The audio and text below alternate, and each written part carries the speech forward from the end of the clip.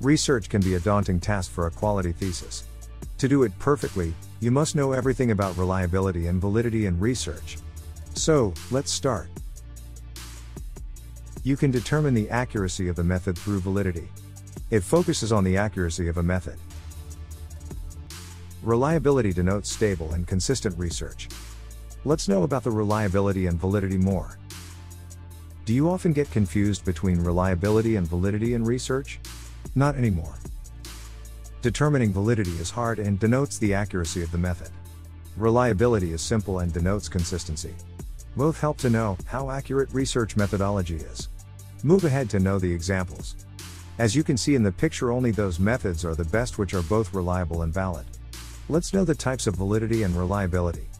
Examples show that reliability is about the overall consistency of a measure. Let's know the types. You may have understood the types better with the help of examples. We hope you find this video helpful. Thanks for watching.